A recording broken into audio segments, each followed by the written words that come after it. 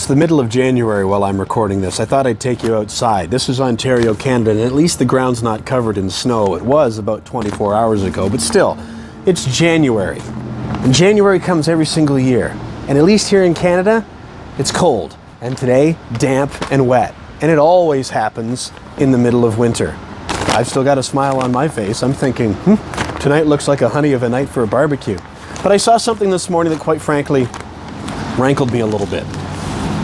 I looked over at the photocopier and somebody had printed something. I made a copy of it. It says, surveys show that movies can help Canadians beat the Blue Monday blues. Okay. I think I've heard of that before. Blue Monday, but let me be sure. So I Googled it and I found this. Blue Monday is a name given to a day in January, typically the third Monday of the month, reported to be the most depressing day of the year for countries in the Northern Hemisphere.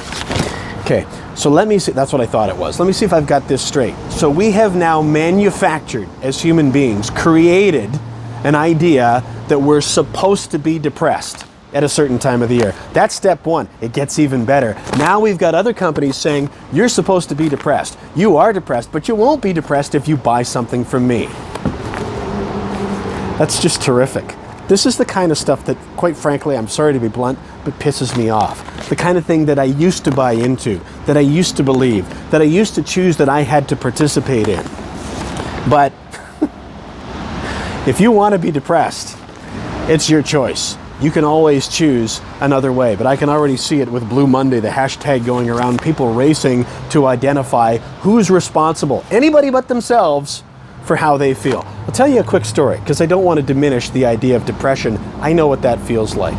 So years ago, when I was going through the process of separation and eventual divorce, my whole life, I felt like at the time, was turned completely upside down. All of the labels that I had attached to my identity, it felt like they all went away. It felt like pretty much overnight. I was on 2 different antidepressant medications at that time. None of that is a part of my life anymore, but I remember at that time I thought I needed it just to be able to function. So I know what that feels like. So while that process was going on, and I was at one of the most fragile stages of my life, I looked around and I thought about it thinking, how am I supposed to behave here? What am I supposed to do? How am I supposed to act? And what am I supposed to think? When everything has just gone right to crap, it felt like. So I thought about what I'd seen from some friends and colleagues in my peer group.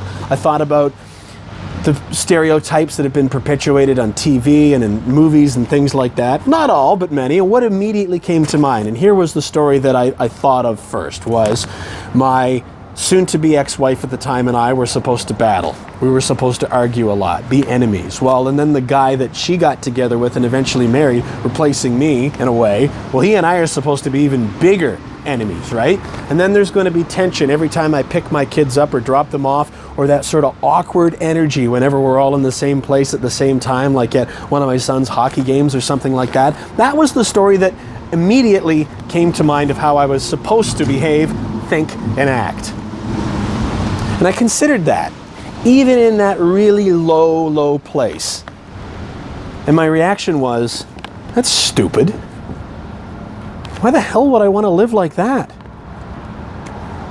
And so I chose differently. I'm not saying that it was really easy at first. It wasn't, but it got easier. I'm fortunate that they also chose the same thing. Let's get along. Let's work together. Let's actually work toward having a really good, solid friendship and co-parenting partnership. And that's what we have. And I've had all sorts of people in the years since then that say, oh, Kevin, that's so amazing that you guys are the way you are. I could never be like that. I wish I could be like you, like it's some great big humanitarian effort that I've put forth or they've put forth. 2 things. You can. You just have to choose to be. So if you're not, it's because you've chosen not to be. And the second thing is, it's not a great big humanitarian effort. It was selfish. I decided I didn't want to feel bad. So I was going to make choices and act in a certain way that gave me the best chance to feel good. So it's no different with this. Blue Monday. You're supposed to be depressed. It's the most depressing day of the year. Says who? If you decide to believe that, that's your choice. Do you know what a self-fulfilling prophecy is? Look it up. So when you start to become aware of stuff like this and how now we've got companies that are taking it and marketing it, just be aware of it. Because if you can see what's going on and realize that you have the power to choose and feel a different way, a better way, and yet you still choose to go the route that makes you feel worse, now that's depressing.